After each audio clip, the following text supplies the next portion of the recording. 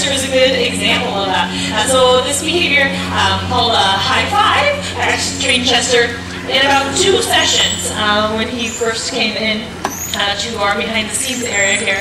And so basically that's an example of a behavior that he just really seemed to get right away. So we were working at the same speed with that one, and that's something that happened very quickly for Chester. Now another example, same animal, same trainer. I am working on a behavior called a double peck wave with Chester. And basically what I'm looking for Chester is what Helen's demonstrating over there. I want him to flip on his back, swim, side the dock, and wiggle those pectoral flippers. This is a great opportunity for you guys to see the differences between the 2 species, how they differ anatomically, as well as it's a great opportunity for Chester to exercise his mind. That behavior involves a lot of different things, several different things mechanically going on with his body. It's a great opportunity for him to improve his coordination, as he is only a young animal as well. So basically I've been struggling back and forth with this behavior, and the thing that took me the longest was actually to get that double peck wave movement. So let's see what we got here. Oh, there's some peck waves. Yeah, maybe not the most coordinated peck waves, but I'm still pretty proud of them. So that's where yes, absolutely, he did a really good job.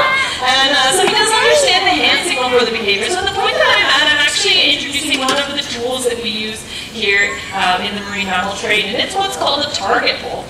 Basically, it's got this buoy on the end, so it acts kind of like our hand. The animals are trained to touch the end of it, and that helps us to guide them in the direction that we'd like him to go, because how else would I get him to swim along the dock like Helen was doing? So at the point that we're at right now, I'm going to ask him for the behavior, and I'm going to put the target pull in the water, and we'll see what we get. Remind him that he's supposed to wave his packs. Keep going, keep waving. So we had some slight movement of the packs and swimming towards the target pole. So we're taking some small steps.